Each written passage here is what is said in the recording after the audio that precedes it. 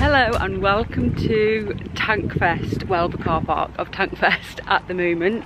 Tankfest is an annual kind of show that happens at the Tank Museum down south. It's kind of near Bournemouth in England, and it's the biggest show of tanks in the world. We have just arrived. We've come in Friday, Saturday, Sunday.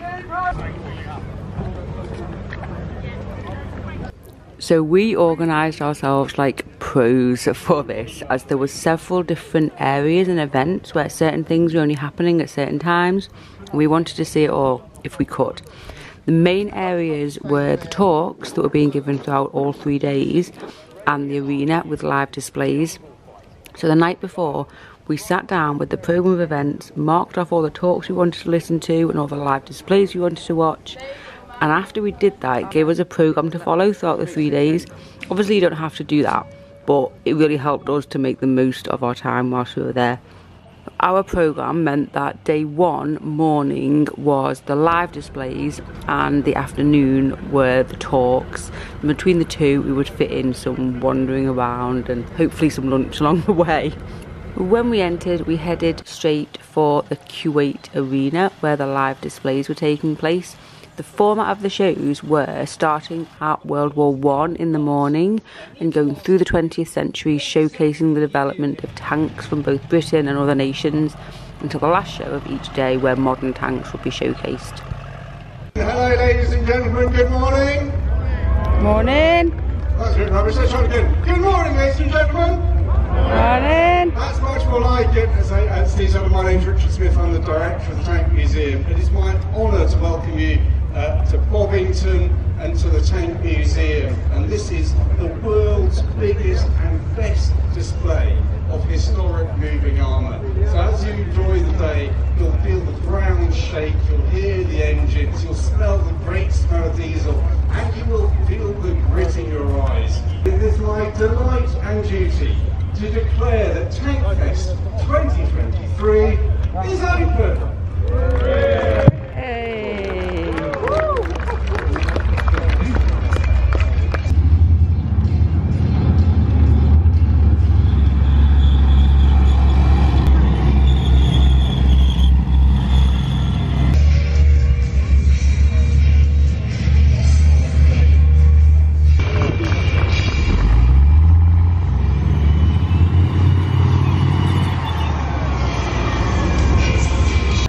Is a man whose knowledge of tanks is just ace.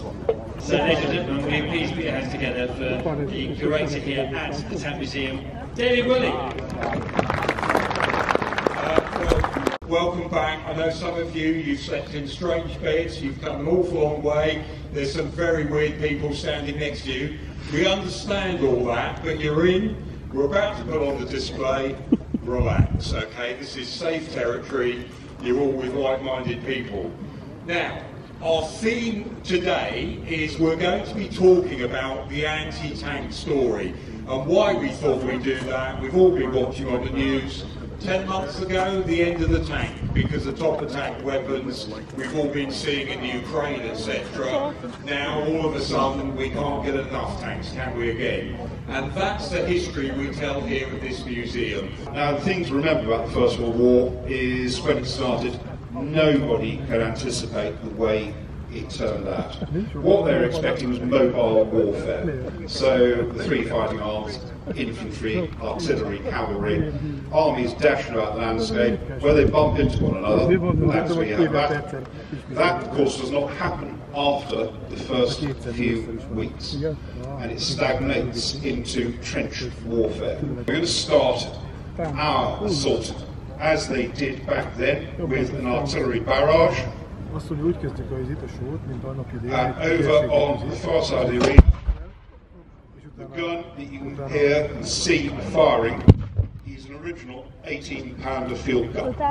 Now that is the mainstay of the British artillery during the First World War. To give you an idea of the scale of things, 113 million rounds were manufactured for that one type of gun. And this is a male Mark IV tank. On the front row. These are the sort of things that we use. More of these were produced than any other time. About 1,200 of these tanks were built.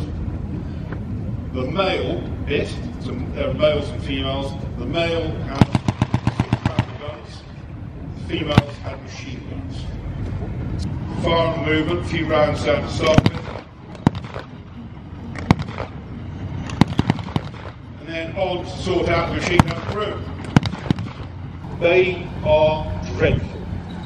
Really appalling. It's a monstrous great machine. It had an 18-man crew in the front, and then machine guns around the side. This is a massive tank that has a habit of falling over on rough ground.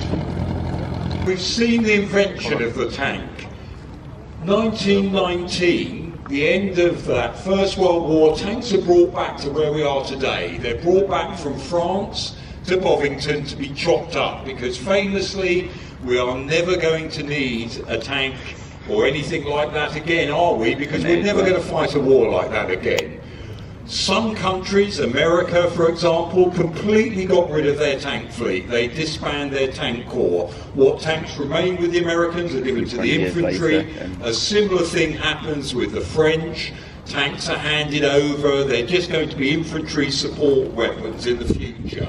Has the tank really got a future? Now, we've got that tremendous benefit of hindsight. We look back, we know what was going to happen with the tank, and we're going to see a bit later on one of the best collections of World War II armour coming out together. That's where the tank really kind of has its moment in the Second World War.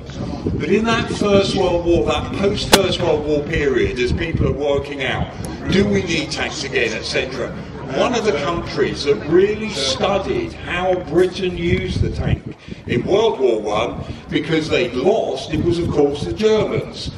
The new commander-in-chief of the 100,000 strong German military that was allowed after the First World War, Versailles Peace Treaty keeps into a limited force.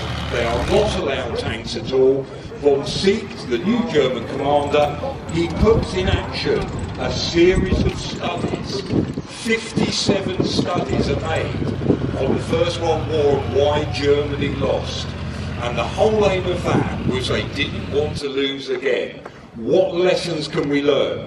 Now, the Germans are banned from actually making tanks themselves, so they ended up, at the end of the 1920s, doing dummy tanks. And if you look very carefully, coming on there, we've actually made, or our good friend who's driving this, Rowley, has made a mock-up for us, just like those Germans did, on vehicles like the BMW Dixie civilian car that was made.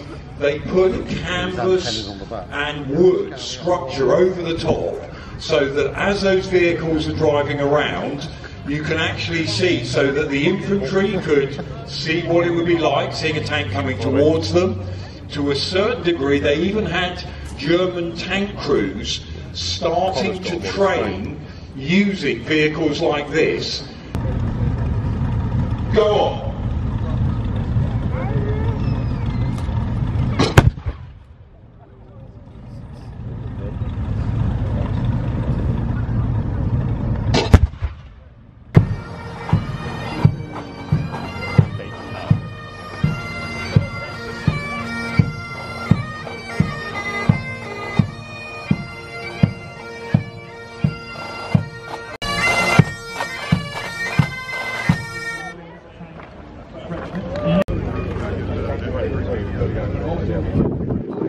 So is that the sort of size you want? It's like driving your boats on the...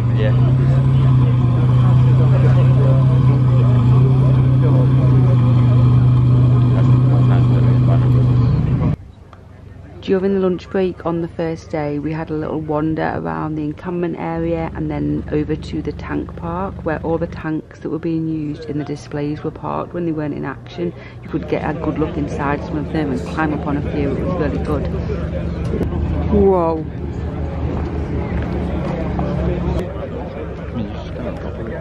I know, yeah, but it's quite cool.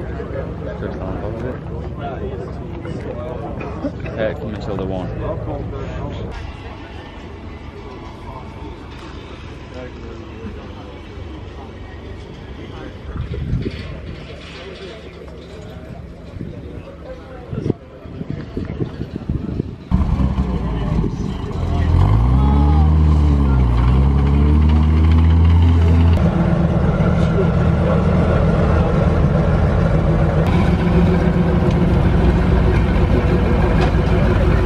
After the lunch break, we headed over to the talks where we learned about the origins of the Blitzkrieg, the basics of tank design, and the one that I enjoyed the most was from Kate Adie, who is the BBC, or was the BBC war correspondent between 1989 and 2003. And our next speaker needs no introduction, Ms. Kate Adie.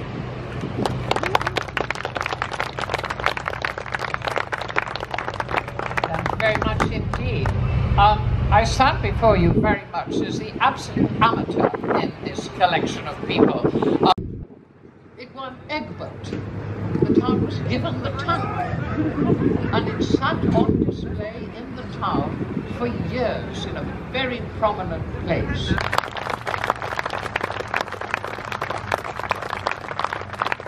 Thank you very much, Kate. Thanks over to the founder who created it, Dan, take it away. Then after that, our day 1 was done. We were staying at a local campsite in the van, so we headed back there for the evening.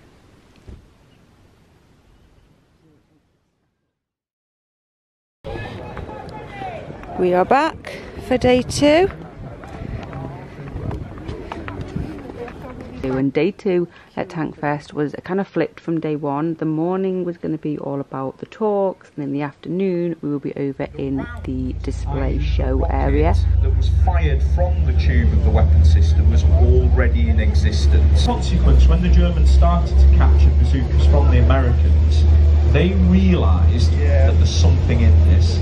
We had a little bit of time between some of the talks this morning, so mostly, to be honest, to get out of the sun because it was absolutely a scorcher of a weekend. We decided to head inside to the actual tank museum. Everything that was outside was just for Tankfest, but you could go in to the tank museum itself and have a little wander around. We have been before, but it was fun just having a little wander around, and like I say, we got out of the sun for a little bit.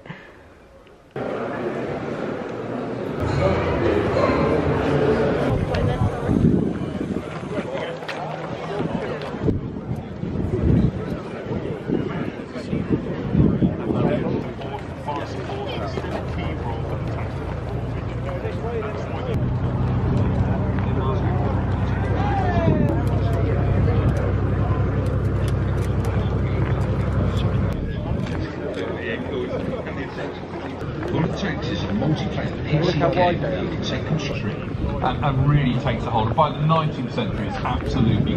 Good afternoon. We're back here at Tankfest 2023. Are you all doing okay so far? All okay? Just give me a thumbs up or a cheer. No, I want some shade. I don't want to sound like an NHS advert, but do make sure you're drinking plenty of water. You can get your water from just outside the main entrance to the museum. Last time I was on the arena, we were talking about the Western Desert, and the weather seems to be just about appropriate for that. But now we're going to take you forward a few years. It's now 1945, the early months of 1945. The war is very different. Germany's on the back foot. German forces are retreated.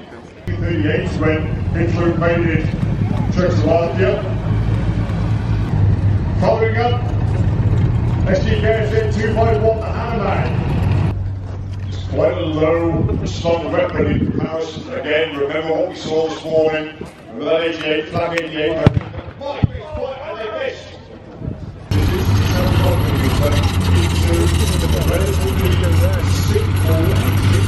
The Hexer doesn't come under fire from an infantry-packed anti-tank weapon like the bazooka or the British Fiat. It's fine. I do believe he's got a hit in on the chappie. Infantry, so this is becoming a bit of a dogfight. The chappie's been immobilised, but we have American infantry coming into the field, and we also have a long-barreled 76mm on that Sherman, and that Sherman will deal easily with whatever the Germans have got. Right, he's hit him, he's hit. Look, we've got smoke from it, top there, that's it. That bazooka is more than capable of dealing with that light yard on the car. But we've got some extra firepower coming in. This is the M18 Hellcat. Mounting oddly enough, pretty much the same 76mm gun that's on the M4 Sherman you see up there.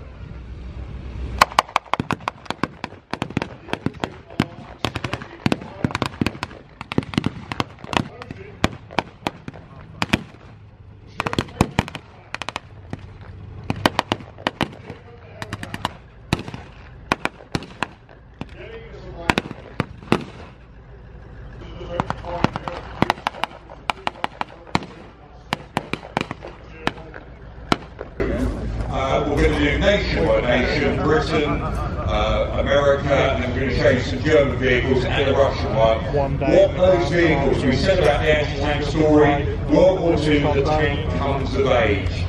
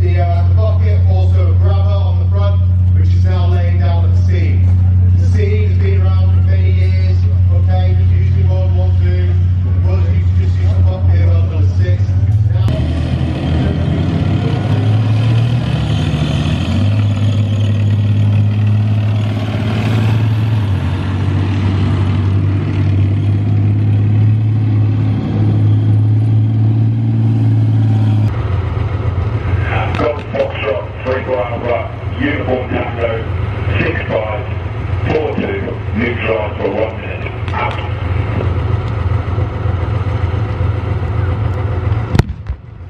Hello, Charlie 1 Alpha, this is a Golf Foxtrot 34 Alpha, shot out.